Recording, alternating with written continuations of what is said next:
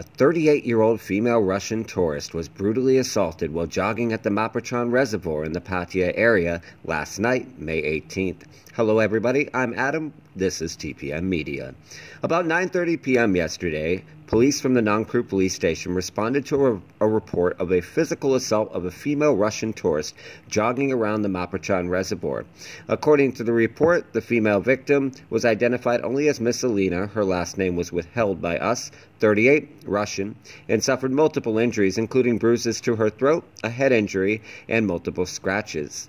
Upon investigation of the road leading to the reservoir where she had been jogging, which according to local residents also suffers from lighting issues, they found a 10-meter-long trail of blood, her running shoes, and her phone. She was transferred to a nearby hospital for medical assistance. A 36-year-old witness told police he was driving by when he heard the victim, who was covered in blood, calling out for help. He contacted police, but he did not witness the actual event.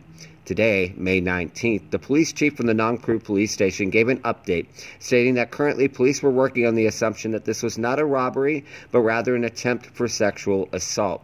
He stated that the suspect was unable to overpower the victim, and at that point, the suspect escaped. As of publication time, Miss Alina has been discharged from the hospital and is recovering at her residence, but she states she cannot recall anything from the horrifying incident.